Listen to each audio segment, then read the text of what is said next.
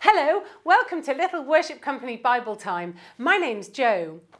Have you ever done something so exciting you feel you need to do a little celebration dance or sing a little song or whoop, a little whoop, like when you cross the monkey bars for the first time or manage to beat your mummy or daddy in a board game? Well, today's story is about a lady called Miriam who also had a reason to celebrate. And the celebration song she sings is in the Bible, in Exodus 15. Shall we dig in my bag to see what clues we have for today? Ooh, party poppers. Miriam was Moses' oldest sister, and Moses had just led his people through the Red Sea. Do you remember that awesome story? I tell you what, why don't I tell you a poem that would have been similar to Miriam's song? She was so excited and happy and couldn't believe what had just happened. Hey, come on and listen to me. Didn't you notice? We walked through the sea. Hey, come and join the celebration. God has just freed our very own nation. We were made to work in the hot sun.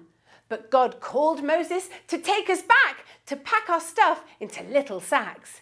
And then we had our final feast before we walked towards the east. And oh, what joy when we were free. We danced right through the wide Red Sea. Look at me. I am free. I am free from slavery. God save me and God save you. God's promises are good and true. He is power and he is might. The Egyptians had a fright. He is good and he is great. He loves good and the bad he hates. Baddies stood as the sea was raising. This story couldn't be more amazing. God is great. He has won the fight. He is power and he is might. God is good. He has heard our groans. He is kind. He's going to take us home. Look at us. We're the Israelite gang. Let's celebrate. Set off the bang. Brilliant song, Miriam. They must have been so happy. They had been saved in the most spectacular way. Can you imagine being taken home through the sea? Thank you for watching Little Worship Company Bible Time. See you again next time.